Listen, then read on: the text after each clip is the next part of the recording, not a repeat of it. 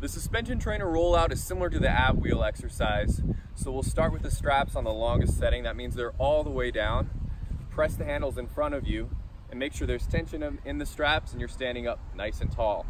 Now bring the handles down slightly and take a backward step. We're digging in through the balls of our feet.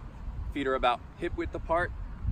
And next, with nice straight arms, we're going to press the handles forward and draw them back in, maintaining that nice solid plank position in the body.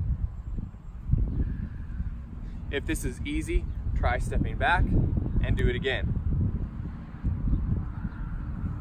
Make sure there's tension in your core, a nice tall spine, and remember to breathe. When we're working with the suspension trainer, we're using our body weight as the resistance, and we can change that by changing the angle. So to make the exercise harder, on this one, we step backwards, closer to the anchor. And to make it easier, we step forward.